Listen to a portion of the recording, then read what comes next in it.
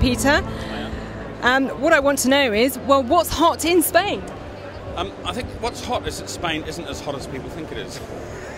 I think, yes, it's a country we go on holiday. Yes, the weather is often great, but it's a very big country and it's very diverse. So you've got areas that are warm, you've got areas that are cool, you've got areas that are hot. And I think you've got wine styles that reflect that.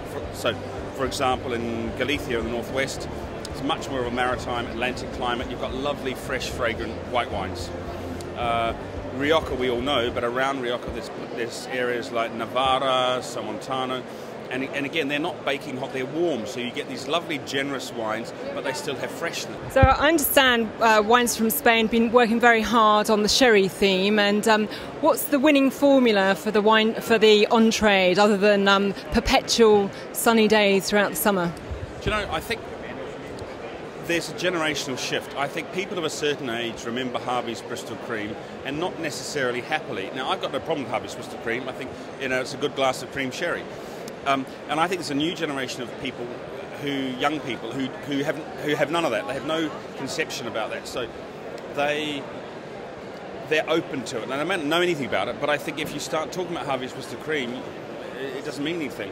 I did some work a couple of years ago for the Sherry Institute, training restaurant staff, and we found that if you gave a group of people 6 different sherries, there's always one they like.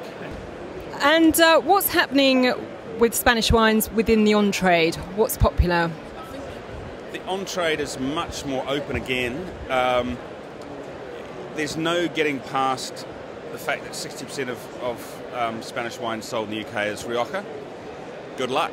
But it means that I think the on-trade need to be a little bit clever. So if you just think, oh, I can have the cheapest Rioja I can get my hands on and that'll make people happy, it's a bit like cheap Pinot Grigio. I think you're not doing your customers a favour and you're not doing yourself a favour. So continuing with the on-trade, what other trends have you sort of noticed or become visibly aware of over the last year or two? Spanish wine or?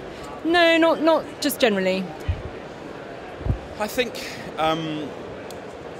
the whole carafe thing is really exciting. I think it's still actually, I think it gets more press coverage than in fact it deserves, or not that it deserves, but it reflects the amount of action. But I think there's still enough people doing interesting things with by the glass and carafes, and I think that's fantastic because it gives people a chance to try new wines. It gives people a chance to perhaps spend a bit more. If money's tight and someone's going out to lunch and they don't want to buy an expensive bottle of wine, you can actually have a good glass of wine. If the restaurateur is smart enough to offer good wines by the glass, I think they can actually find that can be commercially very successful. Okay, and what about the situation with wholesalers now? Have we shrunk down to about sort of key 5 or 6 wholesalers? I think there's always a dynamism. Yes, there are. If I'm doing a wine list for somebody, generally speaking, if people are using my services, they don't want too many suppliers. So yeah, there's that 4 or 5 usual suspects that I might use 2 or 3 at any particular occasion.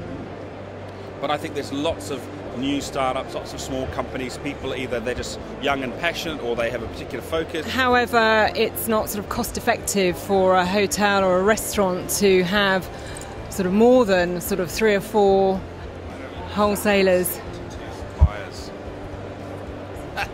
I personally wouldn't choose to have that many, but it's a decision he makes. His boss lets him, Mr. Sommelier, his boss lets him do it.